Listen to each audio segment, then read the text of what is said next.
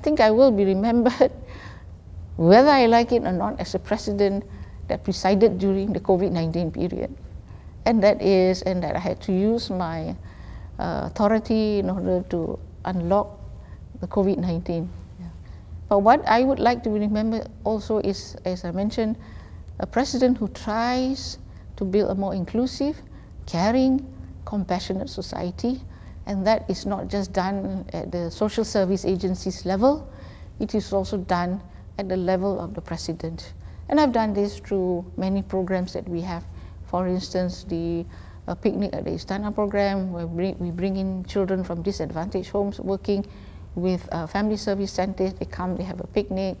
Then I have the visit the gardens, Istana gardens visits, where we have even groups like the motor neuron disease. They came, and so these are things that give me that satisfaction.